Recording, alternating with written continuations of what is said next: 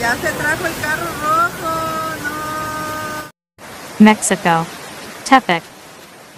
Heavy rains have hit the capital of Nayarit for 2 days. Just last Thursday, the effects of Hurricane Blas reached Tepic with a strong storm during the night, and this Friday a new storm fell again, leaving trees falling and flooding in several residential areas.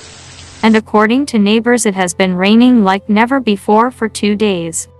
As a result of the rains, damages were recorded on Boulevard Gobernadores Avenida Independencia, Avenida de la Cultura between Rainier and Aviación, on Avenida Insurgents, in front of the State Fire Department, and in the Gobernadores and Caja del Agua neighborhoods.